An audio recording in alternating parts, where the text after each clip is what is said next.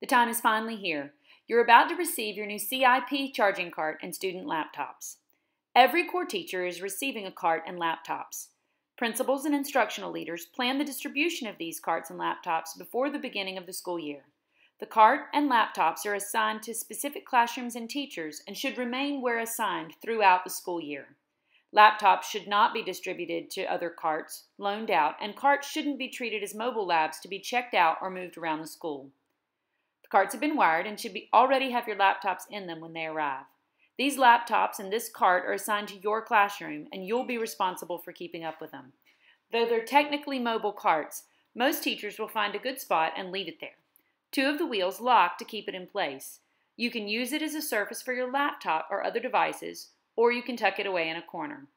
There are outlets on the outside of the cart that can be used for charging your laptop or other device or whatever you need. Okay, so we're going to give you an overview of the new laptop carts that are coming to your classrooms. Just want to show you a few basic things about them so that you're ready to go when you receive them. First, I want to show you the back of the cart. When you receive your cart, this has the black handles and it will be locked. And your tech contact will have a key to the back side of the cart. Okay, so on this side of the cart, you'll see that you have a power cable. It's just a basic power cable and a power switch.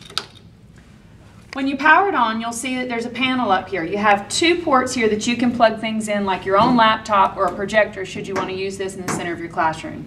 You'll notice that it'll go through the cycle here, laptops 1 through 10, or laptop ports 1 through 10 on the top, and then 11 through 20 on the bottom. And when it's powered on, it will begin a cycle to determine which laptops need charging. So when you open the cart, I want you to notice that the laptops are hinged side up. The logo is on the right-hand side, and it's upside down. So this is the way when you have your students put the laptops back in the cart, they should be in this configuration, all with the hinge side up, with the logo upside down and facing the right. You may have some laptops on the top and some on the bottom. These carts will be pre-wired when you get them. So you won't have to do any of the wiring.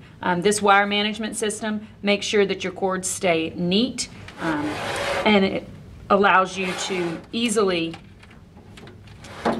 plug in and remove the laptops. Remember that the carts will be ready to go when you receive them, and that the cart and laptops are assigned to specific classrooms. We hope you enjoy using the carts. More on the laptops in the next video.